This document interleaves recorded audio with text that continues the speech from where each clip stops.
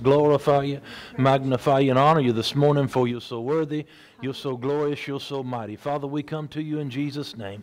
We love you and thank you so much again for this day, your many blessings, again, the privilege and honor and opportunity that we have to be here in the house of the living God. Father, we truly love you, and we truly come here to honor and esteem you this morning above all else. We know every individual in this place could say we have this, that, or the other going on in our lives. Different things, even as we leave this place, that we may need to give attention to. But this morning, Father, during this time, you're first. You're our focus in this service, Father. We push everything aside, cast our cares upon you, for you care for us, and you love us, Father. And we seek ye first the kingdom of God and your righteousness, and then those other things will be worked out. They'll be added unto us. We know, as Paul said, our determined purpose this morning is but to know you and the power of your resurrection, Father. Many other things, again, may need and vie for our attention, but they cannot be primary. They cannot be first. And Father, right now we're looking unto Jesus, the author and finisher of our faith, and we know these are things that we must do daily, every second, every minute, every hour of every day. But Father, right now in this service, Father, we are saying we're submitted and surrendered unto you, and we come by faith expecting to receive something from you, and we don't take this time lightly but seriously, Father. And we say now, Holy Spirit, you say what you want to say, do what you want to do, move as you see fit. For Father, you know the hurts, needs, and wants of everybody in this place, the words that need to be spoken, Father, for the ones that know they need help, maybe others that don't even realize they need help, Father, but we all need help, and we all need you, and we all need to learn to come to a greater dependency upon you. This message, even this morning, that I thank you, you're going to help me minister by the Spirit of God, not only with the Word, but illustrations and examples from life, my life, and of course, backed up with the Word of God. We thank you, Father, that you're going to reveal to us by the Spirit of God, that you want to reveal to us and show yourself to us in a greater way. But it must be less about us and more about you. Every single day, as John said, we must decrease and you must increase. Father, we don't want a part of you. We don't want a measure of you. We're in hot pursuit of all of you, Father. And that's in the sermons that make us want to hop, skip, and dance. And it's in the messages, so long as they come from the Word and the Spirit, that make us want to examine ourselves, examine our works, examine our life. So we thank you this morning. We're not here to dictate the terms on or what means of message is going to come forth. We just say, here we are. We're ready to receive what the Holy Ghost has to say this morning. And we think He's going to have free will, free reign, free flow. We thank you, Father, as all of us come together expecting to receive something from you, Father, by faith in Jesus' name. We thank you we're going to receive the meat of your word by the Spirit this morning. That's going to change and alter the course of our lives forever, never to be the same again will be. And we thank you most importantly, all that's said and done today will give you the glory, honor, and praise that you so deserve. We thank you for it now. In Jesus' name, amen and amen. You can be seated at this time. And if you have your Bibles, go to Galatians chapter 2. I believe, yes. Galatians chapter 2 is where we're going to start.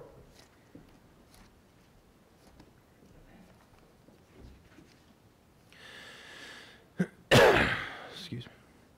Galatians chapter 2. We're going to read verse 20 for sure. Galatians chapter 2, verse 20. As I mentioned in taking up the outreach offering, and if you've been here, I wouldn't say hit and miss on the messages. The messages are as the Lord leads.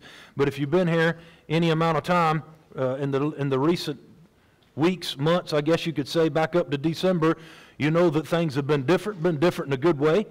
Been working on us. God's been working on us. As long as God's working on us, we ought to be fine, right? Because we know everything He does, whether it's encouragement, even though that's what's popular today, encourage me. Whether it's encouragement, whether it's reproof, rebuke, no matter what it is, as long as it's God, everything He says and does is in our best interest, because He has your best interest at heart. It is true, biblically true, that He's a good, loving, heavenly Father. Amen? But a good Father does not only say, this is good and that's good, keep doing it. If you're headed the wrong way in love, the good Father speaks the truth. Amen? To help you to avoid destruction and catastrophe. So we've been examining ourselves in the Word of God, by the Spirit of God. And, of course, God's been the one, He does His part, and we must do our part. But we've been in pursuit of His presence. And I believe even this past Thursday night, we got good on the definition there. We've been talking about 3 or 4 weeks on the foundation of repentance out of Hebrews chapter 6, verse 1, I believe, is where we started at. Each week has been our text. And we noticed one thing about repentance by definition. What is always running through there? Change.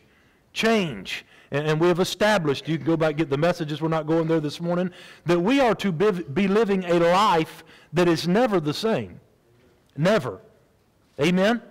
We're not only not to be the same today as we were last year. We're not to be the same as we were yesterday. We are to be continually transformed by the renewing of our mind so that we can walk out and accomplish the perfect will of God.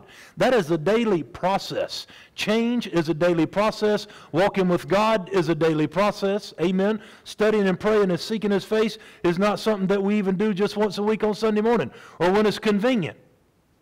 Amen. Because I'm not my God and neither is the world. He's my God and we're doing this thing His way. And thank God we've got the greatest support system we could ever ask for in God the Father. Jesus Christ the Son, who's our Lord and Savior. And here in the earth today with you and me and in this service is the Holy Spirit, the Holy Ghost of God. Amen. He's our paraclete, as our helper. We've got all the help that we need to succeed. Amen. He's going to help us this morning. He's going to minister to your heart. He's going to help me deliver this message. But when you leave and go your way and I leave and go my way, the Holy Spirit goes with us. Amen, because greater is he that's in us than he that's in this world. As I went, and I've mentioned this a few times, but as I went at the beginning of the year and endeavored to seek God and pray on behalf of the church, of course I have my daily prayers as well, like you do, I'm sure, but as I went to seek God for direction from the church, He immediately turned everything back on me to examine myself and to prove my own work and to test what I was doing. And one of the things that I've got wrote down in my study, He said, this is one thing I want you to do. He said, I want you to study, and I made a list of words that the Holy Spirit gave me. He said, I want you to study. We're going to talk about crucifying yourself this morning, so we might not be, dancing and shouting, but if you get the gist of it, you will. But he said, I want you to talk about crucified. I want you to talk about submission. I want you to talk about obedience. I want you to talk about denying yourself. I want you to talk about abstaining. I want you to talk about mortifying the deeds of the flesh. I want you to talk about I want you to talk about suffering. Study, not talk about. I want you to study these things. He said, because my church and my people have decided which parts of my word that they like, and they've kept that, and these other parts that they don't want to hear anything about, they've chunked them and don't talk about them anymore. It's why if you see all this stuff, not just on TV but in the church, you see plenty of leadership conferences. You see plenty of increase and prosperity conferences. Amen? They're everywhere. You see all kinds of conferences. You don't see any holiness conferences. You don't see any submission to authority conferences. And there's a reason for that. Because they wouldn't need a very big auditorium. Our church would probably be too big, even if the advertisement was across the state. Because it's not what people want. It's not what people are looking for. But it's not about what we want and what we're looking for, because as we have established from the Word, and I'm going to back it up this morning with the Word, but this has been the theme since January, and all of you guys that's been there know this. We're not just starting this morning. If I have my life set up like I want it, I am my God. And I must understand that. I am my God. If I do what I want, when I want, how I want, I live for me, myself. Nobody's going to say anything to challenge me. Anybody that rubs me the wrong way, one way or the other, for whatever reason, whether in the flesh or spirit, whether in the line with the Word or not, I'm not messing with them. I like who I like because they do what I like. I don't like you if you don't do what I like. Right? We have to be careful about those things. There's a biblical authority and a biblical correction in the church. We see that. That's another side of it. People say when you correct somebody, well, you don't love. No, we love God first. He said, if you love me, you'll obey my commandments. Amen? if you love me, you'll obey my commandments. I do what I do, and you do what you do. Live by the word out of love, not out of works, not out of law, and not out of condemnation, and not out of fear of other people. If I live my life because I'm endeavoring to fear, or I fear other people, or I want to be a man pleaser, then who's my God? Everybody else. What I want to do is find out what's God telling me to do. And then that's what I want to do. But in an effort, as we're going to see from the Word of God, in an effort to make this life easier, we have decided which parts of the Word of God that we wanted, and we decide who we're going to listen to and who we're not going to listen to based on our feelings.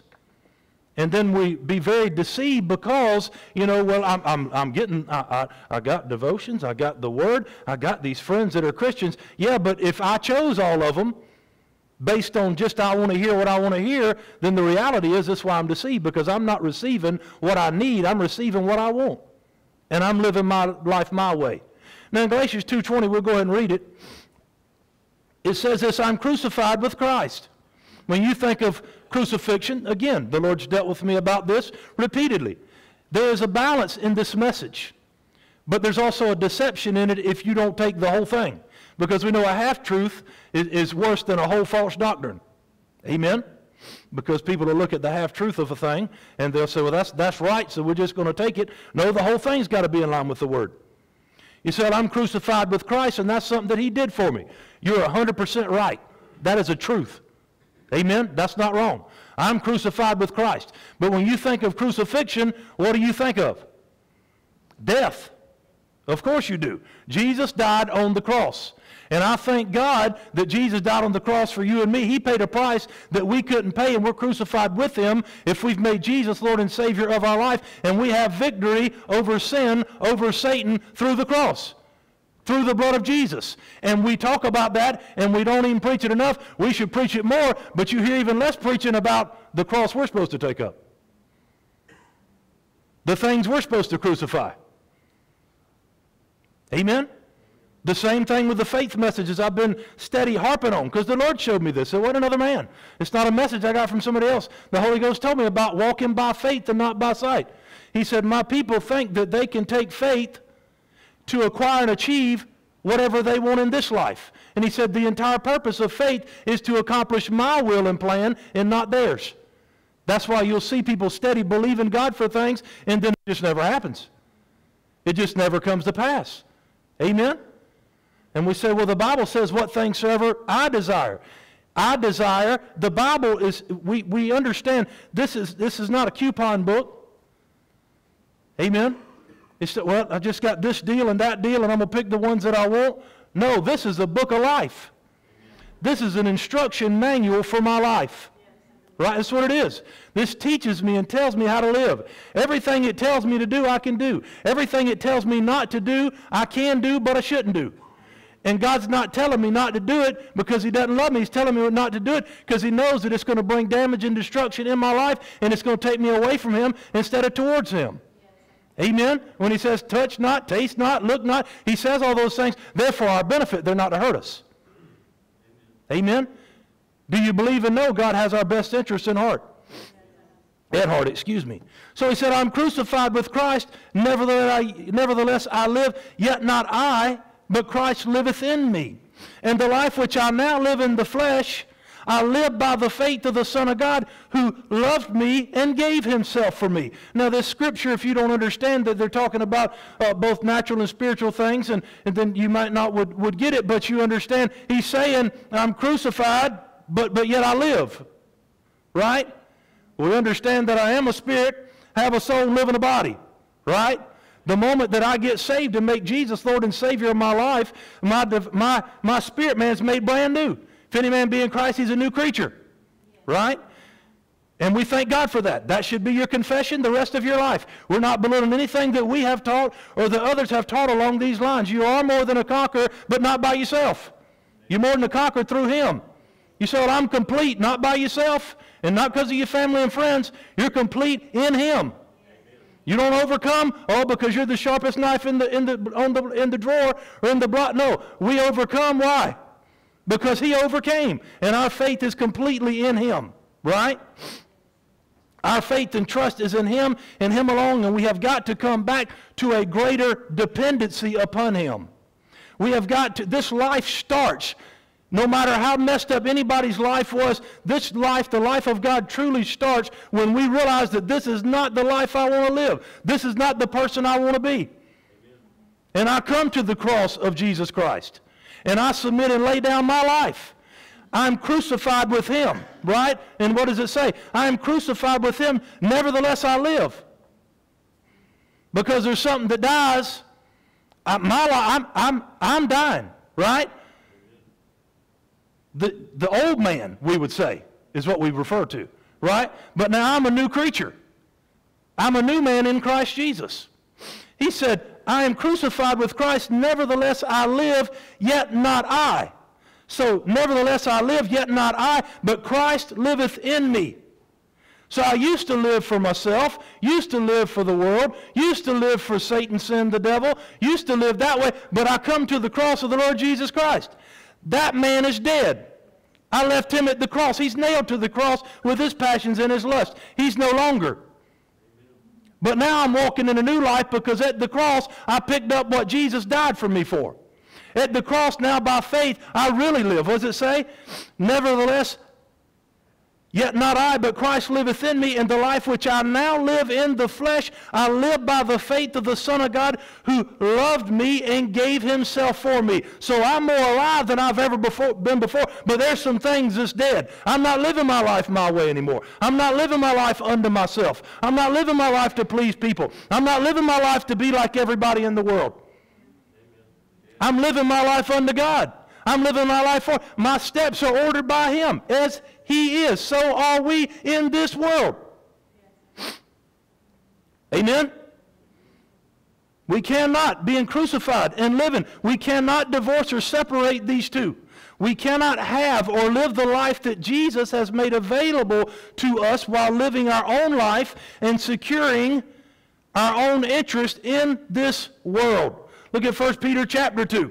So I am crucified with Christ, nevertheless I live. 1 Peter chapter 2.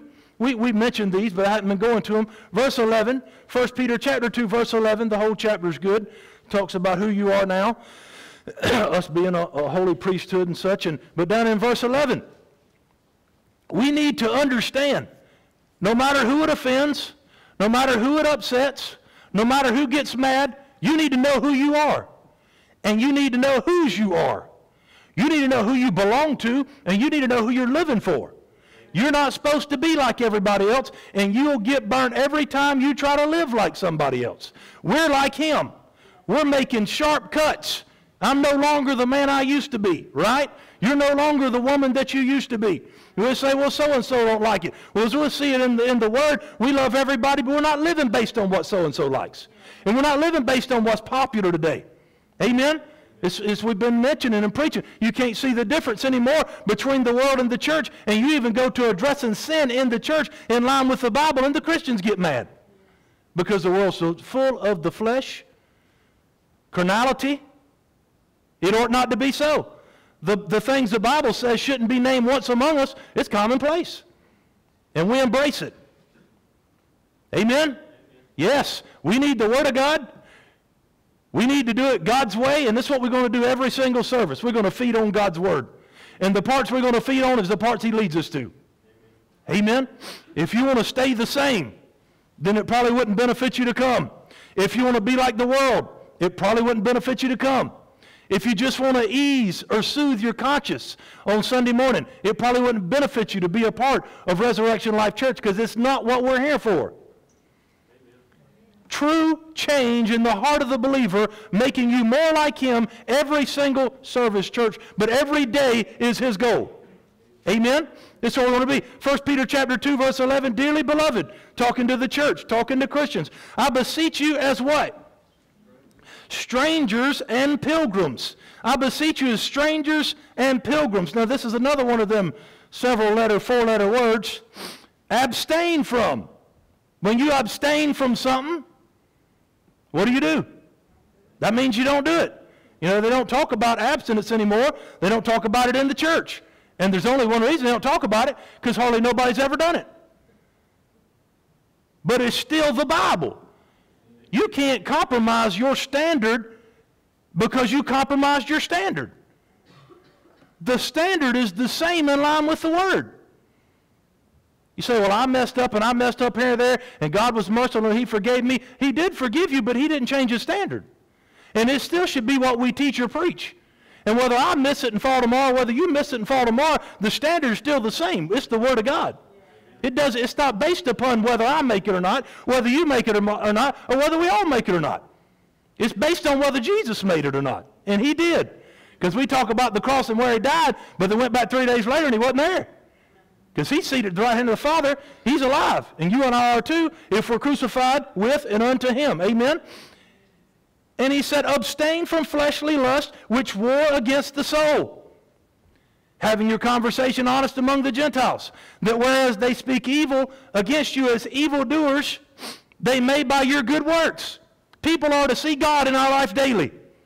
Now the church has bought a mentality that the more I'm like them, I got to be like them to help them. You got to be like Jesus to help them.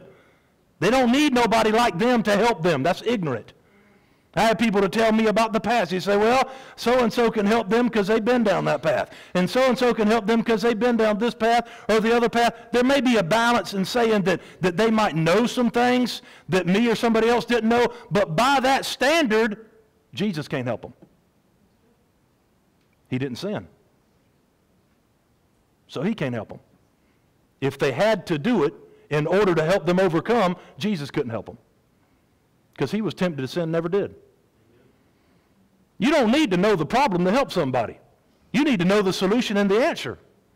His name is Jesus. Amen? He said, having your conversation honest among the Gentiles, that whereas they speak against you as evildoers, they may by your good works, which they shall behold, they can see, glorify God in the day of visitation. But the NLT of verse 11 says He said, dear friends, I warn you as temporary residents and foreigners to keep away from worldly desires that wage war against your soul. Temporary residents and foreigners to keep away from worldly desires that wage war against your soul. And then the verse 12 of the NLT says this. It says, be careful to live properly among your unbelieving neighbors. Then even if they accuse you of doing wrong, they will see your honorable behavior.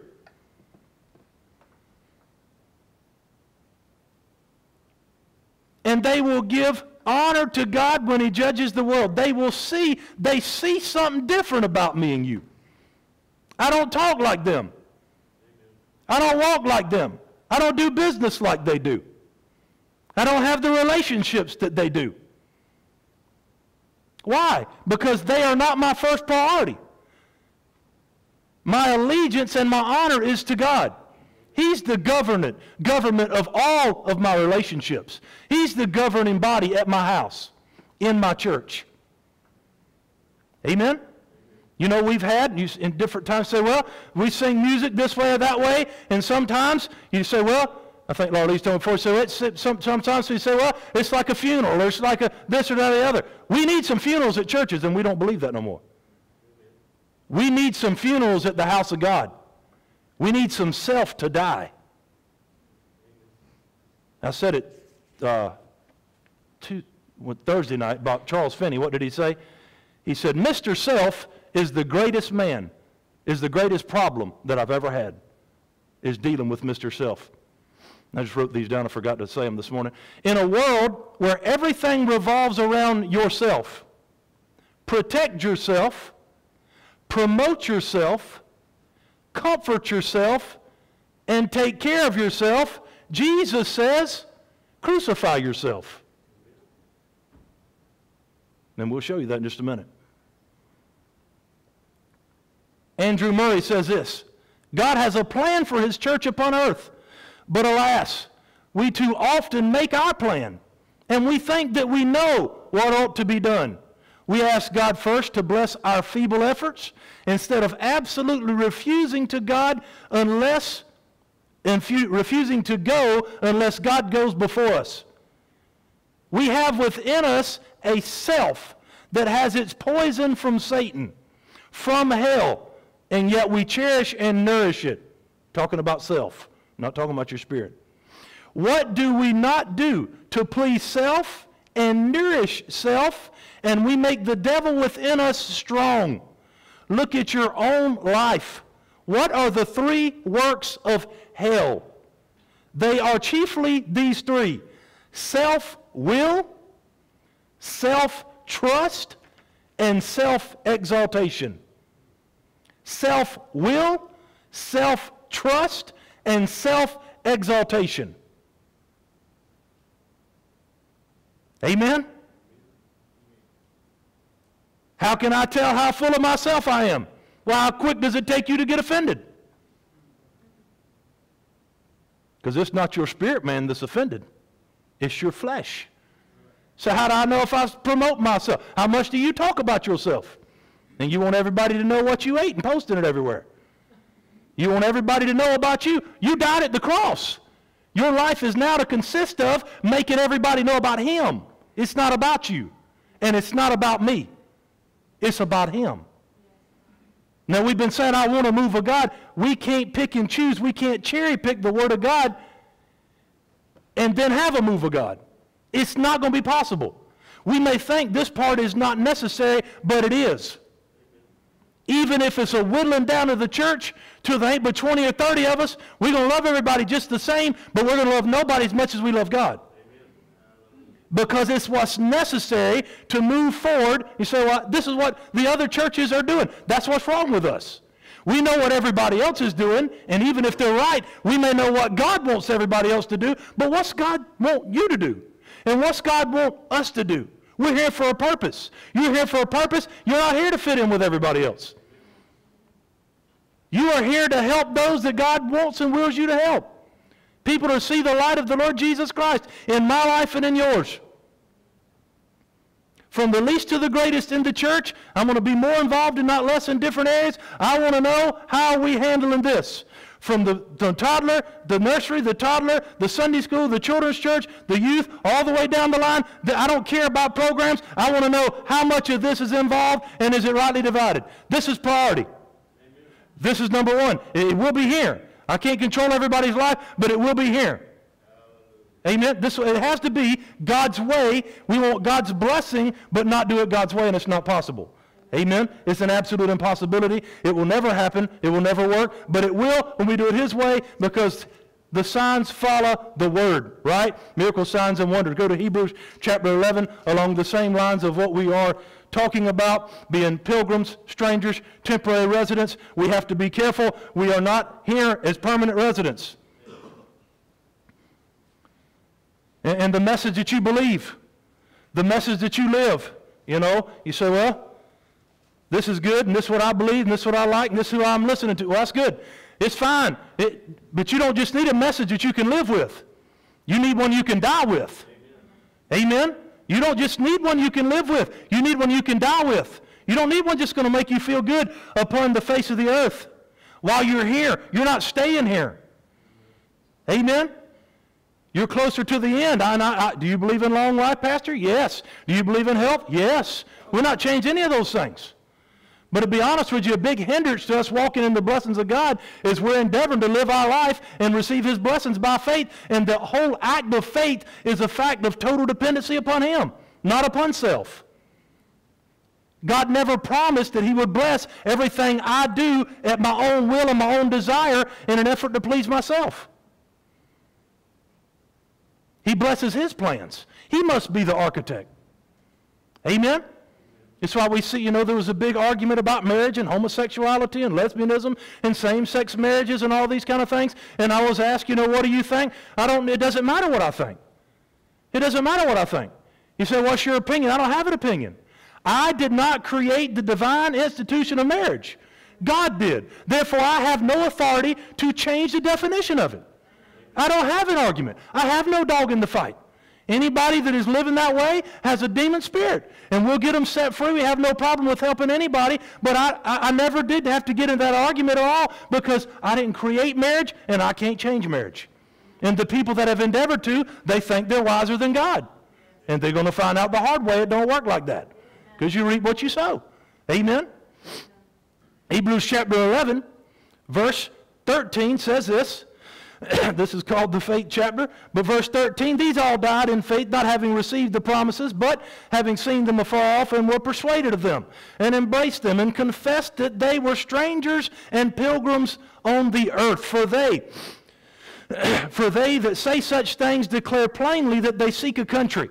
And truly, if they had been mindful of that country from whence they came out, they might have had the opportunity to have returned. But now they desire a better country, that is a heavenly. Wherefore God is not ashamed to be called their God, for he hath prepared them a city. We should not fit in this earth.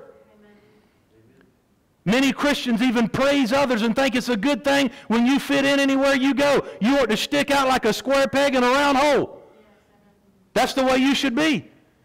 We should not fit in if we're full of the world, full of God, and the earth is full of the devil, full of the world. We shouldn't be able to do everything everybody else does comfortably. We have been consecrated, set apart, and set aside for his use. Many would say today, what's the message to the church? God wants us to be Christians. Christians mean something. By definition, some of the most basic things we've overlooked. Christians means Christ-like.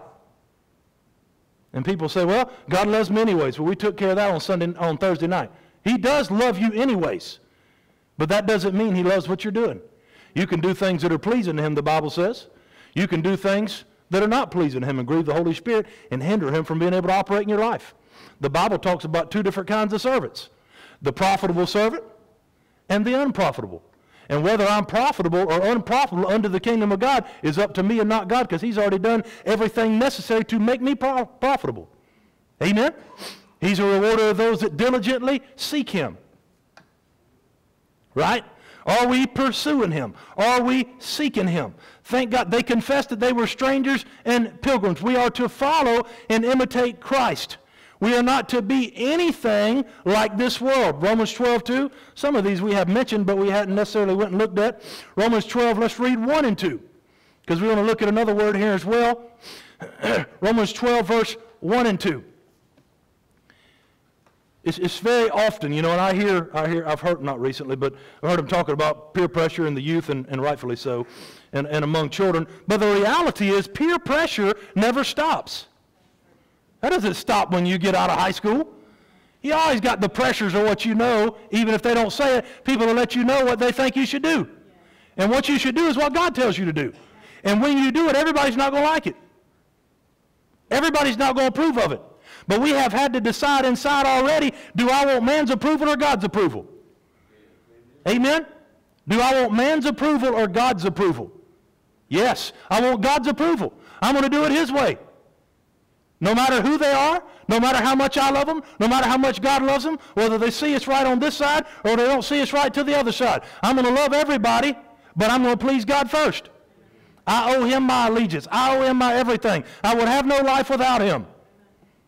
Right? Romans 12, verse 1, I beseech you, therefore, brethren, by the mercies of God, that you present your bodies a living sacrifice. Now we say what? This is my body. I can do what I want to do with it. That's the same thing as saying I'm not a Christian. And I reject his word. This is not my body. It's not. It's my body in one sense, but this body he tells me to do what? It's my reasonable service to do what? To present my body. Now we got another 4-letter word coming up. Present my body a living sacrifice unto God. This is my reasonable service. Now sacrifice is not popular either. So another one of them several-letter, 4-letter words. Sacrifice, holy, acceptable unto God. In verse 2, and be not conformed to this world, but be ye transformed by the renewing of your mind, that you may prove what is that good and acceptable and perfect will of God. Be not conformed to this world, but be ye transformed. You're going to be one or the other. Amen? This word conformed, I just jotted it down this morning, is assuming a similar outward form, expression, but it also means this. To be conformed to something, it means following the same pattern, model, or mold. In other words, if I'm conformed to the world, I do the things the world does. What's popular to them and at their house is popular in my house. Whatever's popular today, whatever's popular tomorrow, I'm going to do it because it's the next big thing. We don't need the next big thing. We don't need anything new. We've already got the best. Nobody's going to come up with nothing better than what you've got. Nothing will beat the life of God, the peace of God, the joy unspeakable and full of glory that comes only from abiding in the vine of the Word and the Lord Jesus Christ. Nothing's going to top it. Many of us have tried so many different avenues in so many different ways to find love, peace, joy, hope, happiness, only to find out that it's in nothing, but it's in someone. Many of us have took that path. And if we haven't learned, it's time that we learn that Jesus is the answer. He is the solution to every problem that we have. He is. Whatever problem you got at home, Jesus is the answer. You said, I just don't know what to do. The instruction book is right here. You know, I was mentioning the top. You said, I don't know where to start. You go to the bookstore and ask them afterwards, let me get one of these topical Bibles. It's not a different Bible. It goes with the one you got. And it talks about the husband. It talks about the wife. It talks about the children. And it'll give you scriptures on what the Bible says about your family. And that's who you need speaking into your house. You need to know how God says to raise your children, not what all of these yahoos in the world are saying is popular. They're not improving on God's plan. This is not like a worldly thing where it's always getting better and better. It can get no better. It's already the best. You can't improve on the best. This is God's plan. This is God's way. And there's no regret that comes from doing it God's way. But there's much regret that comes from doing it any way other than God's. To be conformed to this world, and remember, we're going to be one or two things. We're not going to be both. We're either going to be conformed to this world, or we're going to be transformed by renewing our minds with the Word of God. Amen? I need to know that I do what I do because what I do is right, and it's not right just because I said so. And it's not right just because my mom and daddy said so, or my grandpa and my grandparents said so. It's right because this is what God said, and this is why I do it. You need to know your God, and you need to know what you believe. You need to be willing to pay the price, whatever the price is that's necessary. And this is, again, it's cursing in the church today to talk about sacrifice, to talk about paying the price. But anybody that tells you there's not a price to pay and a cost for living for God is a liar. There is a cost. There's going to be people that don't like you. There's going to be people that's against you. And many times it's going to be Christians. You got to love them and keep your allegiance to Him. Because nobody matters as much as God does. He's first. Amen? Always. There may be second, third, fourth. He's primary. He can't be on down the list, but we're going to be conformed or we're going to be transformed. We must decide which one are we going to be, conformed or transformed. I'm going to be conformed by what? We're not going to go there, but Colossians 3:1 through 2 or 3 says to set your affections on things above, heavenly things. Set your affections on the Word and what the Spirit's saying. How do I become like the world? It's my focus. It's where my affection is. It's where my attention is. I'm doing everything that they do. But how do I be transformed? By the renewing of your mind. With what? You could ask today, what is the difference between the church and the world? And the emphatic answer for most people that tell the truth, what is the difference? It would be not much. Not much. There are things that even this day, that this is shocking to me because I don't go against other churches. I'll be real careful, you know what I say. But I think the Super Bowl's today. And I can assure you how much I care this morning. It means nothing to me. And you say, well, you don't like sports, or you don't know what you're talking about. I like sports, and I like football. They're not my God. They're not an idol to me. And today is not football Sunday or football church to us. We're here for Jesus, the Word, and the Holy Ghost. Amen. That is nothing. That means no more to me than, honestly, as Paul said, dung. It's of zero importance compared to the Word of God and knowing Him. It means nothing. Oh, if we knew God as much as we know our favorite sports people, as much as we know our favorite politician. Amen? He said in Matthew 16, Jesus did, verse 26, He said, what is a man profited if he shall gain the whole world and lose his soul? You can gain all sorts of things in this earth, walk in this earth life, that only bring loss. It doesn't bring gain. Only brings hurt and heartache. And many would say people need to hear hope. People need to hear a bright future. People need to hear encouragement when they come to church. What we have done and why we have not helped people is we've left this part off and we've just said, bring your life and put Jesus on top like a cherry, and then you can leave here and you'll be happy. And they leave here and find out it's not true. It's a lie. Because that's not salvation. Salvation is you come to the end of yourself. Salvation is you get to a place that you realize this is not life. This is not living. Even though I may not know how to live myself, I know that this cannot be it. You have to come to the end of your rope before you can reach out and grab Jesus by faith. You don't take your old life with you. He said, follow me and I'll make you. You can't clean yourself up either. That's true. Follow me and I'll make you fishers of men. But you gotta, it goes hand in hand. You gotta forsake all and follow him. This message, this life is not a part-in proclamation. This is an all-in. You're either in or out. We are either living for God or not. Amen? 1 Corinthians 9:27. We could read all of that. We're not going to. 1 Corinthians 9:27, the Apostle Paul talking.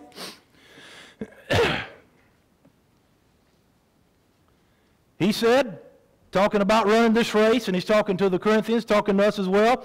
He said in verse 27 of 1 Corinthians chapter 9, he said, I keep under my body, bring it into subjection. I make it do what I want it to do. I being who? He said, I keep under my body. I am a spirit, I have a soul, and I live in a body. This body of flesh wants to act the fool all the time. Say things it's not supposed to say, do things it's not supposed to do, react in ways it's not supposed to react. You got to renew your mind with the Word of God so that you know right and wrong. Your mind will side in with your spirit, and every time it wants to act up, you tell it to sit down and shut up. Amen. That's a true Christian. That's somebody that's walking with God. You said, I just say what I think. That's the equivalent of saying that I'm ignorant. I have no good sense. You said, I just say what I think. Well, we got really two problems because you're not just saying what you think. You're kind of low on the thinking end too. Because we're supposed to be renewing our mind with the Word of God. There's a lot of times that you got some comebacks. You know, I always got a comeback. I'm a quick thinker. But you also got to know you're not supposed to say everything you think. Because your mouth will overload everything else you got. And once you say something, you can ask for forgiveness. God will forgive you, and other people will forgive you. And it's a fact. It's biblically, and it should be so, especially in the church. But you can't take the words back. You said it. You said it. So it's better to get our minds renewed with the Word. But the Bible says no man can tame the tongue. No man can. But God, the Word, and the Holy Ghost can help you tame it. You can tame the tongue. You don't have to just, well, you can say what you think as long as the only thing you think on is the Word of God. Then you'll be all right. You speak the word only, is what Jesus told the centurion, or he told him in Matthew chapter 8, right? So he said, 1 Corinthians 9:27, I keep under my body, I, who's the real man, the spirit man. What dominated? What led Paul? He was led by the Spirit. You and I are to be led by the Spirit, right? I keep under my body and bring it into subjection, lest by any means, when I have preached to others, I myself should be a castaway. The way that I live this life, it matters. It does matter. I should be changing every day. And I know this goes against what a lot of people believe. And they say, well, I want to go to church and hear the music that I want to hear. I want to go to church with the group of people that I like the most. I want to go to the church where I like the way the preacher dresses or whatever. I want to go to church where I like the message is always encouraging. See, that's great deception. Because then you'll actually be in church and you're your God. Because you got everything just like you want it. You go to church where God tells you to go. You don't go where you like their programs, processes, and procedures. Where does God want you? He said, I give you pastors according to my heart, not your heart. He makes that decision for you. He makes that decision. Amen? Where do I need to be? Who needs to be my pastor? God knows that. God knows what you need, but when you choose, if your mind's not renewed, when you choose your pastor in church, you'll choose the one that's wrong every time. Because you'll choose the one that pleases the wrong parts of you. You don't need to be. This morning, all over on Super Bowl Sunday. Isn't the Super Bowl today? Yeah. On Super Bowl Sunday, that's what it's about. You know how much place that sports has in the church? Absolutely zero. None. And you could say, well, you're just somebody that's blasting sports. No, you're wrong. Because see, what you don't know is I grew up playing sports. I know all kind of things and statistics and everything. But the closer I've got to God, you know, he's growing up. Pastor Jeremy sitting in here. Pastor James. Had to mess with him. Brother James. He's my brother. They both my brothers. But we was growing up, we played sport. Me and Jeremy played baseball 7 days a week. If we wasn't playing on the field, on the team, we played in the backyard. We're switch hitters. Both of us are switch hitters. A lot of people didn't know that. Great switch hitters. So why did you switch hitters? We had no choice. Our yard was so little we had to swing from the left-hand side. So if we hit a home run every time, we was right-handed. So we was both switch hitters. We played left-hand games. So we would hit and field and play and all that kind of stuff. And if you hit a home run left-handed at 8 or 9 years old, you're doing good. If you're right-handed especially. But we played when it's football season. We played sports every day. But I thank God my parents, they did not allow us to put sports first. They did not. Sports were not allowed to be first. People say, well, they learned this, they learned that, they learned character there. You learn the character of God from abiding in the Word of God, not out yonder with the world. That is not biblical. And I don't think I said this on a Sunday morning. I've never been a condemnation or an attacking preacher, and I'm not starting today. But the Holy Ghost brought it up before church, and he brought it up again. I think I've said this one time on a Sunday morning. I went by out here. What's the name of the sports place? The ball field side of the high school out here? What's it called? Green Street. They got different ones out there. In and of itself, sports are not of the devil. I'm not telling you that. We're not that kind of church and people. But anything that takes the place of God, primary position is your idol. And it's a problem. I was riding by here on a Thursday night, and there's probably 5,000 cars. That's what it looked like. I'm just joking. There's cars everywhere out here at the sports field, and I ride by, and the Holy Ghost spoke to me when I went by. It's only happened one time, but I never forgot it. And this is what he said. He said, look out there. And I just looked out there. He said, do you know what they're doing? And I mean, to me, that's a no-brainer. Yeah, they're playing ball. I mean, yeah. But he's fixing to tell me something else. He said, what are they doing? And of course, everybody don't have church on Thursday night. I understand that. But if it's primary is the point the Holy Ghost was making. I'd never heard it said this way. This didn't come up from nobody else's quote or nobody else's example. None. But this is what the Holy Ghost told me. He said, what is Satan? And of course, he dropped the scripture down on my ear, in my heart about air. He said, Satan is the prince of the power of the air. He said, now, what are they doing? He said, this is how Satan works in the church, to make things primary that should be way down the line. He said, these individuals are taking their children, Satan being the prince of the power of the air, and they're taking a ball, and it's either full of air or being tossed around in the air, and that is the focal point of their lives. And it's wrong and it's sin. And that came from the Holy Ghost riding by the ball fields. Now, I'm not the preacher that gets up and bashes all sorts of things on Sunday, Thursday. Anybody that knows me knows that. If I was at your house today, I'm able to say nothing unless the Holy Spirit tells me to. But that's what he said. And I say that to help you because he told me to say it this morning. It is not priority. It is not most important. It is not how your child lives and learns to be an example. They learned that from you and God.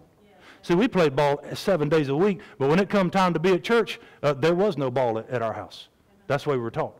And I said 7 days a week, every day. James didn't play baseball with us, but just a couple years. But he played basketball. Daddy would play when he could get out there with us. But we had neighborhood kids. We played all the time as well. But what has happened is a lot of things that in balance may be okay. They have been escalated to be priority, not only because they're money makers, but they've been escalated to be priority. Yes. If God's not first, it's a problem. Yes. You know, there's people that will flat fight you over Clemson and Carolina. I wouldn't fight you over neither one of them. I choose to pull for the Tigers, and I can make all kind of jokes, but there's a quote that they've got that they're all in. If everybody's all in, I'm not. And I don't just say that to prove a point this morning.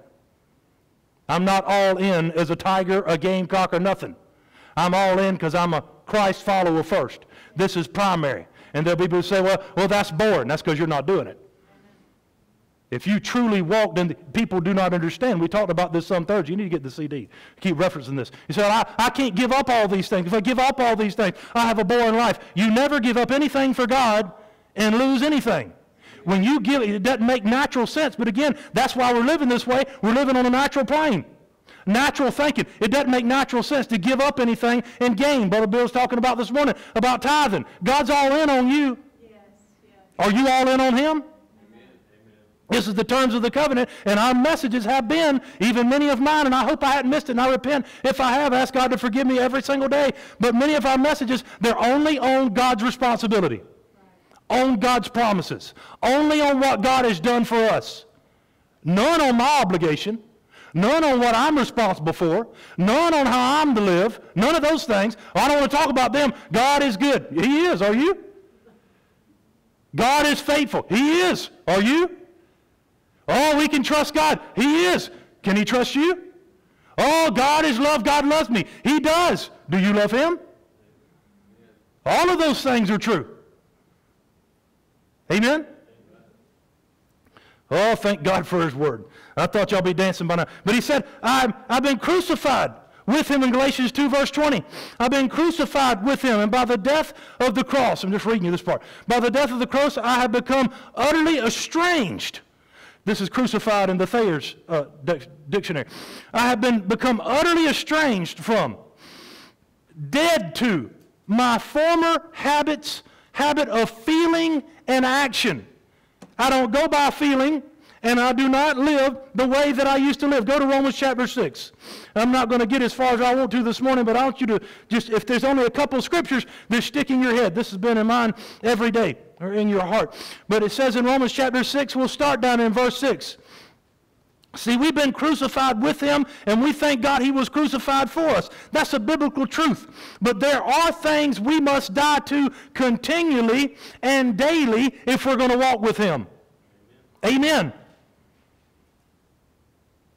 Remember, I got the sword of the Spirit, Hebrews 4:12. I know the Word of God is sharper than any two-edged sword. One side's to deal with the devil, but the other side's to deal with me, to deal with the flesh. Amen? Romans 6, verse 6, knowing this, that our old man is crucified with Him, that the body of sin might be destroyed, that henceforth we should not serve sin.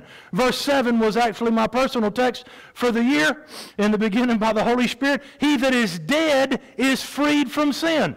He that is dead, my identity is in Christ. Not only is my identity in Christ, my dependency is upon Christ. The life that I now live because I'm crucified with Him, it is not my own life. It's why some of y'all get caught up in the past. Everybody's tempted to do it. Get caught up in the past and can't let all these things go. It's because that's what we mind. That's what we think about. That's what we listen to. Everybody else says, that man is supposed to be dead. And every time you take that thought, you're the one resurrecting him. You keep resurrecting them. And then we can't figure out why they're alive. Because we're giving them mouth to mouth. We're bringing them every time we put them down. You know, you leave here today, you might say, oh, that's what I'm going to do. And somebody might cut you off uptown. The nature of the flesh is this, and I could take it to numerous places. You know, you come up from here, the red light, and I say Papa and Granny's house that way, and you take a left, and you can take it, bear off to the right to go into Marion. You got people that's in the left-hand lane, and you're in the right-hand lane. This is the nature of the flesh. It's what I do every time. And if you're over there in the left-hand lane, you got to, you know, this is what I do to train myself. I really do, and Lord, He knows it's my nature. I don't want to because I want to gas it and smoke them because they don't want to let you over sometimes.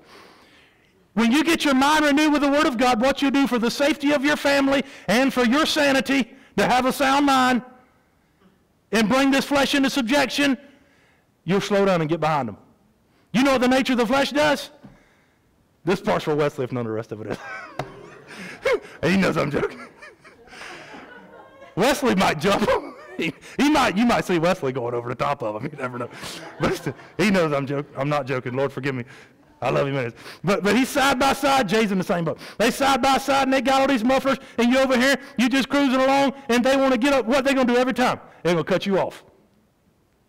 They're going to cut you off. The nature of the flesh does whatever it can to get ahead. But the nature of the human, the new recreated human spirit, the mind renewed with the Word of God, realizes I don't have to do anything to get ahead. I'm already ahead. I'm already the head, not the tail. Above and not beneath. Lender, not a bar. I've already got everything I need to succeed. I'm content already. I don't have to beat anybody. I don't have to get ahead of anybody. People say things to you. Sometimes it may be perception. Sometimes people may legitimately say things to you to hurt you and offend you. You don't have to respond in kind. You don't have to say anything back. There's been different situations. I've missed it and had to ask God to forgive me. There's different situations, people to say things, and I got a good response. And most people know I could smoke them. I really could. That's the flesh. I wish I was slower. I got something to say. Yeah, I might just get a little smirk, though, because I'm going to be most of the time, sometimes not. I'm not perfect. But you have to realize you got that battle going on there in Galatians chapter 5. You got that pulling, that war going on inside. What's that war? What you going to listen to? You listen to your spirit? You're going to yield to the flesh. And it's going to have everything to do with whether you renewed your mind with the Word of God or not. People say all kind of things. So I wouldn't have done this if they hadn't have done that. That's like saying they following the devil, let's do it together. Amen? I don't base what I do on what people say to me. I am not who other people say I am, and you're not either. Say they don't like me, and it's all right. They crucified Jesus, so you're in like company. He said in 1 Peter chapter 4, 1 and 2, talking about his suffering, and you're to arm yourself likewise. There's some things he suffered in the flesh, and there's some things as we follow him, everybody's not going to like us either. If we want to win a popularity contest in this world, and even among Christians, we're not going to be able to please God. He's got to be the one that has our allegiance, right? For he that is dead, verse 7 says, for he that is dead is freed from sin. Now, if we be dead with Christ, we believe that we also should live with him. You see this death, life proclamation. There's some things that's got to die if we're going to enjoy the life of God. It's a fact of life. A fact of the Word of God, knowing that Christ being raised from the dead dieth no more, death hath no more dominion over him. For in that he died unto sin once, but in that he liveth unto God. Likewise, reckon or consider you also yourselves to be dead indeed unto sin. This is what I do. But alive unto God through Jesus Christ our Lord. Let not sin therefore reign in your mortal body, that you should obey it in the lust thereof. This is what I do. Verse 13, neither yield you your members as instruments of unrighteousness unto sin, but yield yourselves unto God as those that are alive from the dead, and your members as instruments of unrighteousness unto God. For sin, verse 14, shall not have rule, master, have dominion over you, for you are not under the law, but under grace. Do you see that? I want you to go to Galatians chapter 5, verse 24. I'm going to just read these to you, and I want you to meditate on them and think on them as you leave this place today. I'm going to read you 1 and 5 and 1 and 6, and then I'm going to let you go this morning. And we're going to come back and do all of 5, whether it's next Sunday or whenever it is, because I got something that's good. We think we have a lot of problems, but the reality is what we think is the problem is not the problem. But we're going to get straight to the problem. We're going to renew our minds. We're going to deal with this flesh. We're not going to be like everybody else. We're going to be like Jesus. Amen? They that are Christ, Galatians 5:24. Sorry. Verse 24, they that are Christ. Are you Christ?